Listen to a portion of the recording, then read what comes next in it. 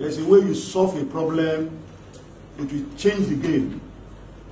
Army need combat helicopters to end Boko Haram war. If we have it, it will not be deployed like the Air Force asset. Air Force assets are for bigger strategic goals. These helicopters will sleep with us at the trench.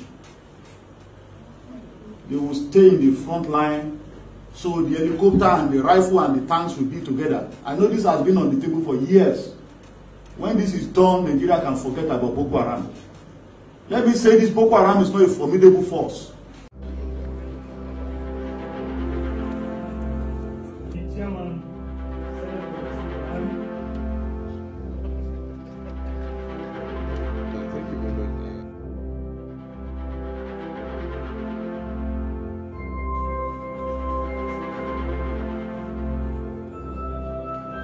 Visit and see for ourselves the condition you are working in, what you are going through, and to make on-the-spot assessment, and to also hear from you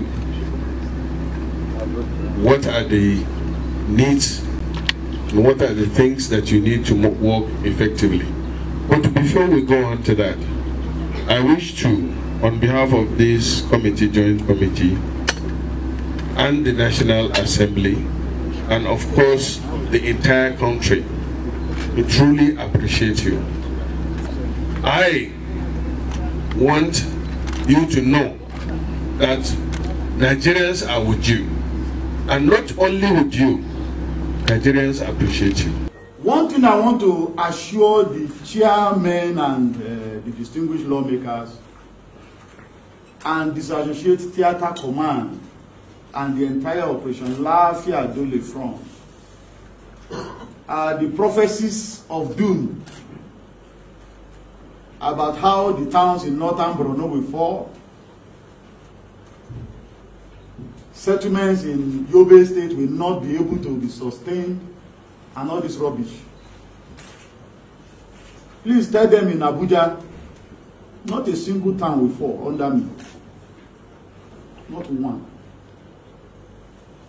I promised Nigeria when I took over 7 weeks ago that I'm going to take the fight to Boko Haram. Officers and men have really supported me. Of course, with the help of the service headquarters. All the towns that usually fall in the dry seasons are standing and doing well. We were tested, badly shaken. But not is in the hand of capable people. It will not fall. Not when I'm here.